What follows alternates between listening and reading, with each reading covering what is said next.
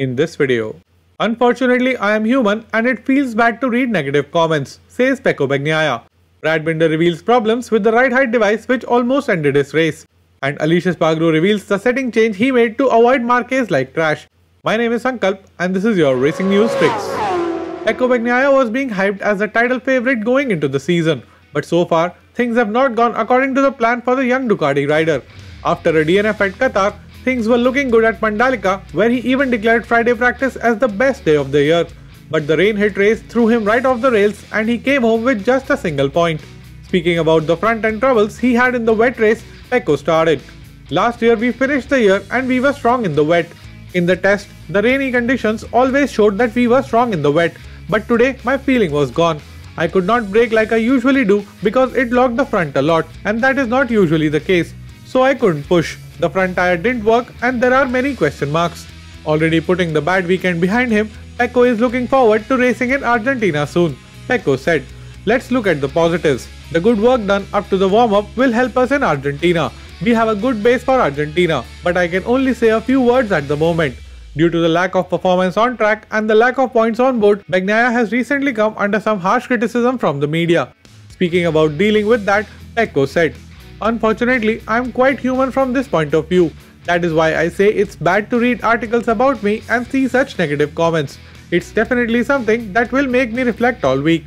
However, knowing myself, when we get to the next race, the only thing I will think about is trying to be fast and be in front. I am also fortunate to have the right people to help me at home, who are my coach and my girlfriend." While KTM's Miguel Oliveira won the Indonesian GP in a very strong manner, his teammate Brad Binder finished in P8. Now on paper, it may look like a very average result, but that's only until you realize that Binder did the whole race with a major technical issue. Binder said that although he was very disappointed with P8, under the circumstances, it felt like a victory to him. Binder explains, "I am disappointed because I felt good all weekend, especially on the rain tires.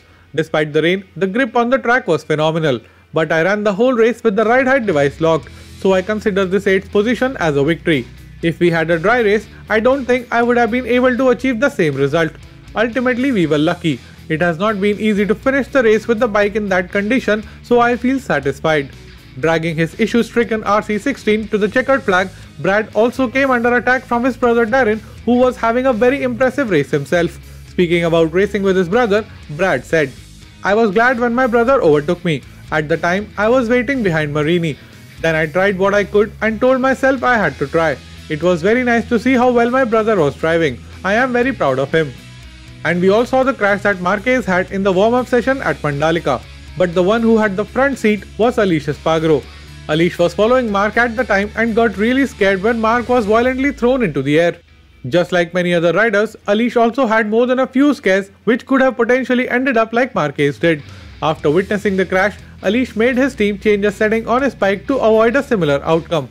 Aleix started by saying, "I was 2 seconds behind him and I saw him fly. I got really scared and actually cut the gas because I saw him on the ground like a dummy. When I got back to the box, I told my guys that I had never seen a crash like that in my life.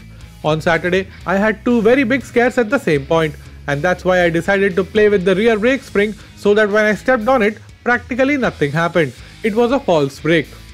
If you made it till here and still are not subscribed, what are you waiting for? Hit that subscribe button and don't forget the notification bell. Here are 2 more videos which you might enjoy. My name is Sankalp and I'll be back with another video very soon.